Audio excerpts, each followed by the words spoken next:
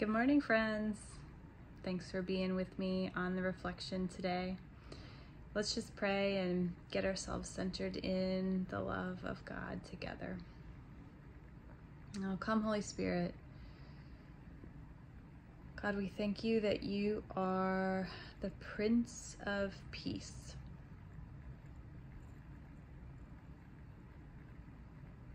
Our world just so desperately needs your peace, and we celebrate and receive that is why you came.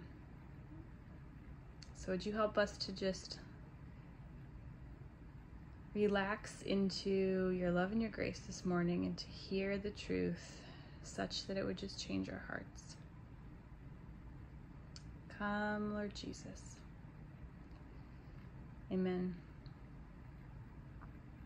So the scripture on peace that was brought to my mind as I just have been meditating on it a bit this week was from John chapter 14, and it's verse 27.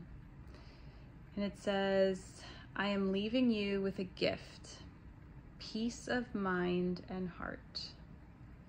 And the peace I give is a gift the world cannot give. So don't be troubled or afraid."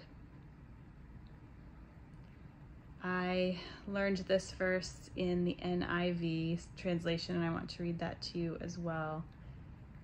It says, "Peace I leave with you, my peace I give you. I do not give to you as the world gives. Do not let your hearts be troubled, and do not be afraid."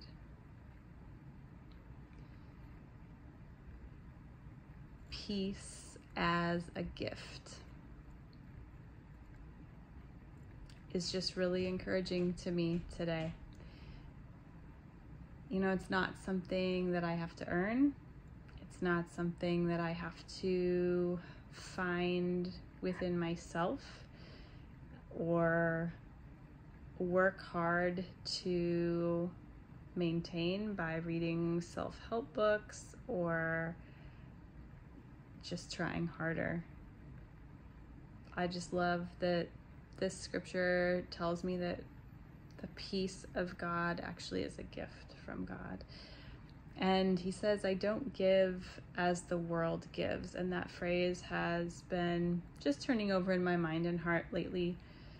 And I think it just feels significant on two levels. One is that this gift that Jesus is offering is a gift of our minds and our hearts, right? It says a peace of mind and heart.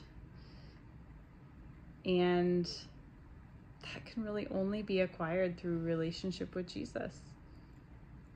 It's not in acquiring more stuff, more money, more power. It's not even acquired by, engaging in the traditional symbols of Christmas time, the happiness and the togetherness that's represented on the commercials and even in our cookie baking or our gift wrapping. It comes from being loved by the creator of the universe. And here's the other piece I've really been chewing on. The gift of peace that God is offering is not something outside of himself that Jesus acquired and then donated. The peace that we get actually originates with him.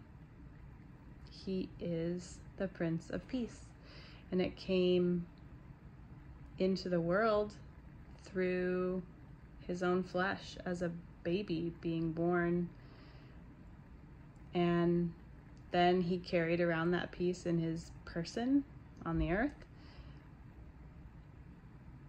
and ultimately he died on the cross to make his peace our own.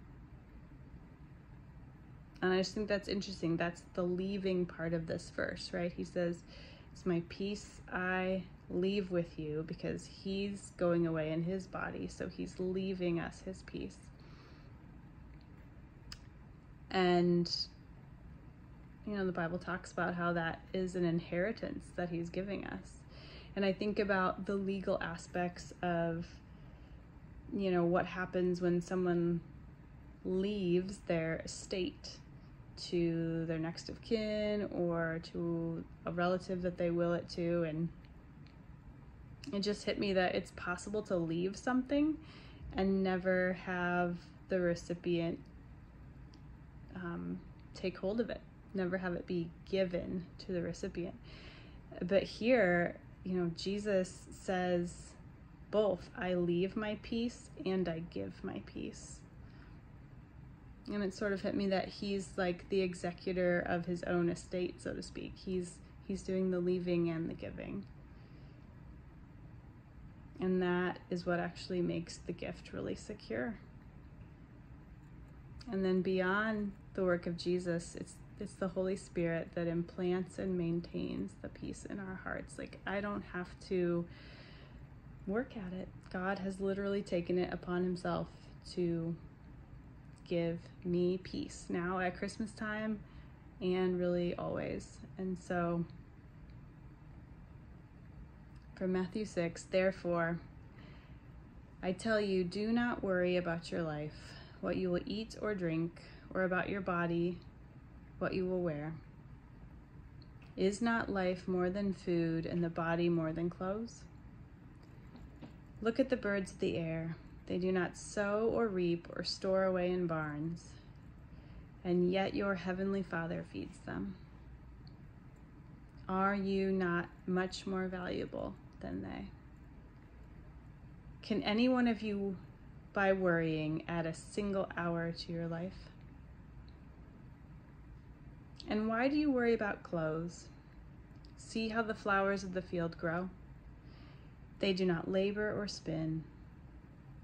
Yet I tell you that not even Solomon in all his splendor was dressed like one of these.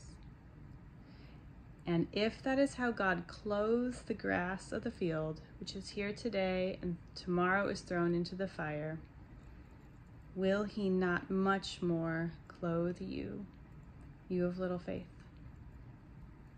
So do not worry, saying, what shall we eat, or what shall we drink, or what shall we wear? For the pagans run after all these things, and your heavenly Father knows that you need them. But seek first his kingdom and his righteousness, and all of these things will be given to you as well. Peace to you, friends. We'll catch you next time.